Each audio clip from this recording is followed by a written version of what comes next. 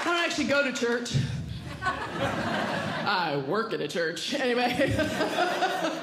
Yeah, I'm in children's ministry, been there forever. And so what I love teaching kids about Jesus is, some amazing things about God, right? But I have learned that they're not the only ones that need Jesus. You know who else needs Jesus? Autocorrect.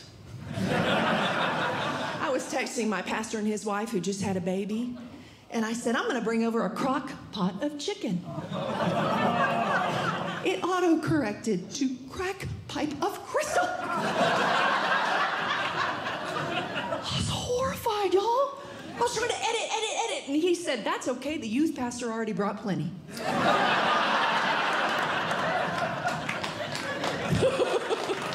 Oh, my God. I love teaching kids about God because they also have some great observations. Like I got this one time. Hey, Miss Christy, if David had seen Bathsheba in the shower, would she have been shower Sheba?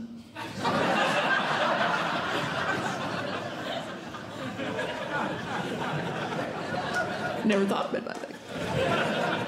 Good observation. And then I had two little girls come up to me one time and go, Miss Christy, you remember when Moses crossed over the Red Sea? Yes. Do you remember when Pharaoh came in after them? Yeah. And you remember the water all came down on Pharaoh and they all died? Yeah. Does that mean the horses died too? Were they evil horses? Why did the horses have to die? I don't know. I think they became unicorns or something. Oh my gosh. But I love that you have to take secular games and turn them into church games, right? Like we don't play duck, duck, goose. We play disciple, disciple, Judas.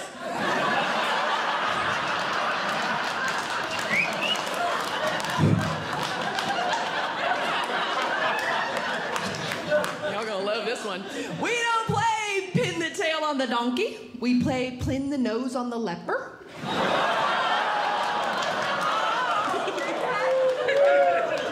It's kind of gross, but the kids love it.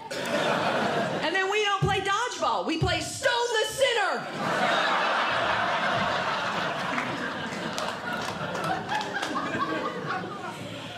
Y'all choosing a VBS? Anybody go to Vacation Bible School? Y'all do that here? Yeah? I once saw a VBS, y'all, that had Jesus dressed as a fireman. Yeah. And the theme was save them from the flames. That's a little intense, isn't it? What's the stack on that? Flaming hot Cheetos and Tabasco sauce? I mean, you feel the burn. You feel the burn. That's what's going to happen if you don't get your right life with Jesus. You're going to burn. That's Satan. My gosh. But that's not the worst. I mean, you could have on Abraham's altar the escape game. Daniel in the lion's den, keeping your mouth shut for Jesus. Or a more urban one, that's on God's provision. Mow manna.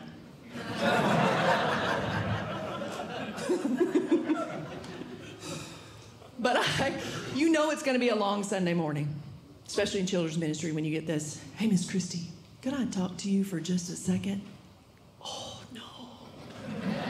My wife's out of town. So I kept the kids up a little bit late last night. And then this morning for breakfast, I gave them donuts and Yoo-hoo. And I forgot to give the little one his medicine, so he might be a little more active, if you know what I mean. And then we're going to stay for all 3 services. And then they're excited about a birthday party. We're going to go at Chuck E. Cheese afterward. But you have a blessed morning. Pastor's kids.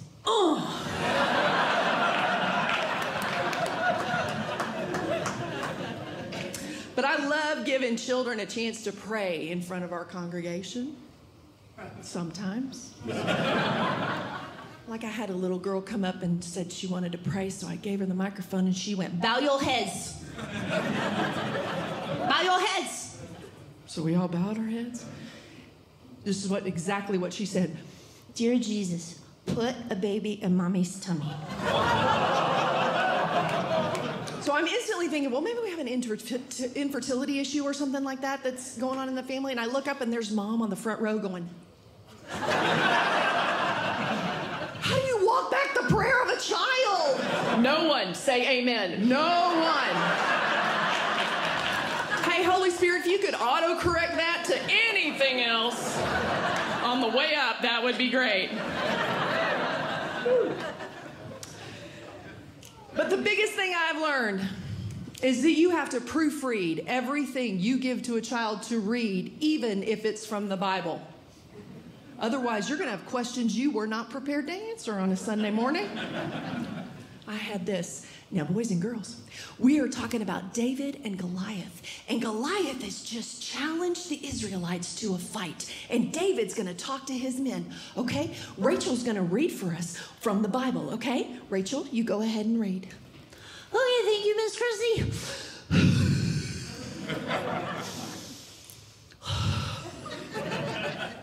And David said to the men, who is this man, this one who mocks God, this uncircumcised,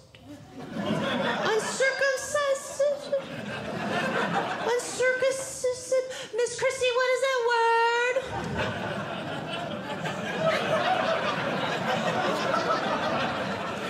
That is uncircumstantial.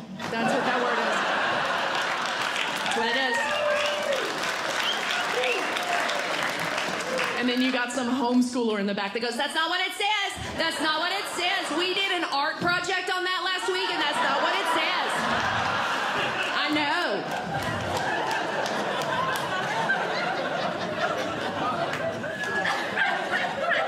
So then you think, okay, I will read it. I can edit as I go, right? I can edit, and it will go much smoother. Now, boys and girls, we are talking about Joshua, and he's going to send some people into the promised land to spy, okay? So we're going to read. You read along in your Bibles, and I will read aloud, okay? If you have any questions, just raise your hand. Raise your hand. We're reading. We're good readers. Okay, here we go. And Joshua sent 2 spies from the land of Shittim into... I'm sorry, Miss Christy misread that. That's pronounced Siddim. That's pronounced Siddim. That's my bad. Okay. Sent 2 spies from the land of... Oh, Caleb has a question. Yeah, Caleb, what's your question?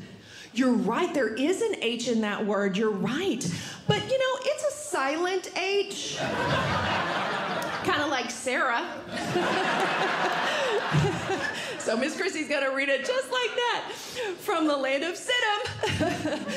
Okay. And they went to the home of Rahab the prostitute. Please, nobody raise your hand. Please, nobody raise your hand. Yeah, they went and they hid there. Caleb has another question. Yeah, Caleb, you know what? We're going to keep reading. I'm going to ask you to ask your teacher, Mr. Gary, whatever your question is right then, okay? That's okay. Oh, Gary's turning red like a rhubarb. Okay.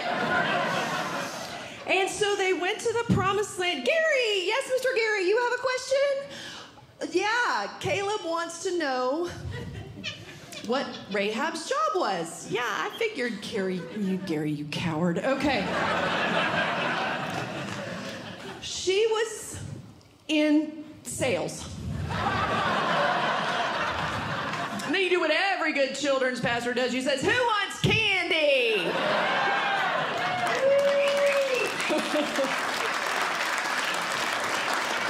But I'll leave you with this, Utah.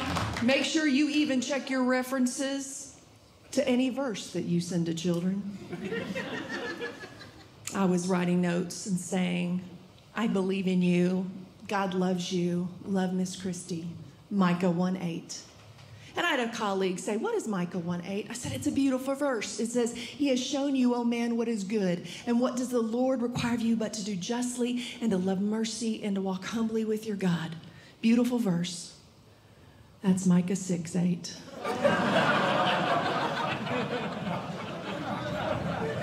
Y'all want to know what Micah 1:8 is? For this reason, I will weep and wail.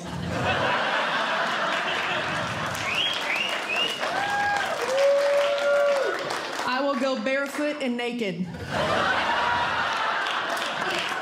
I will howl like a jackal and moan like an owl. I sent this to children for 2 years.